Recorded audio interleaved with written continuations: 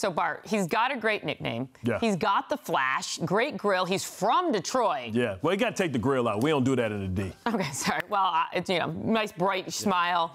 What does he bring, though, on the field? A swagger, an attitude. Listen, you don't make it out of Detroit unless you are tough and built to last. Just think about all the athletes you know from Detroit. Myself, Chris Jenkins, you can go with Jalen Rose, Magic Johnson. Like, everybody has a bit of personality because you have to stand out. That's the only way you get out of Detroit. And he's got that from the east side of Detroit. He has that dog in him. When you talk about juice, when you say dog in him, because you heard Corey Davis, you heard this, what do you mean by that? I am not afraid of anything. You know what I had to do to get here. You know what I had to come from. You know the things that I've seen. So when you come here, this is a guy that has tremendous character, tremendous football character. He's not going to back down from anybody. He's not going to be intimidated. We're not built like that in Detroit. We are ready for all the smoke. We climbed up the chimney looking for the smoke because when we get the smoke, we know that we're going to get the recognition that we deserve.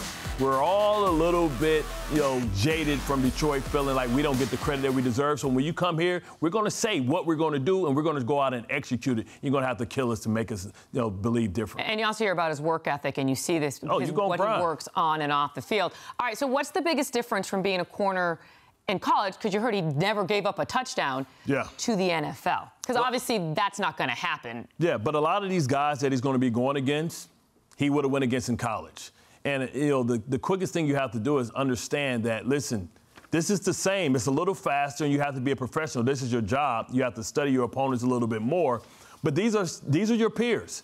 And you have to understand that, okay, it's going to be tough, and it's going to be some growing pains, but I'm going to learn from my mistakes. And the things that you get me with today, you won't get on me tomorrow. And you have to start plugging up the holes like we all have to do. We all come here with flaws and holes in our game. But if he lives up to half the expectations that we've laid on him, then the Jets defense is going to return to its dominance because they're going to be able to dictate coverages and be able to add people to the box to take away things that other teams can't take away because they have the benefit of having a lockdown corner. It's not a lot of lockdown corners in this league anymore. I can maybe name 10. And if this guy is going to ascend and he's going to be that guy for this team, then they're going to be in a good place. It's going to be a peninsula at first, right? Yeah, you got to start with Peninsula first.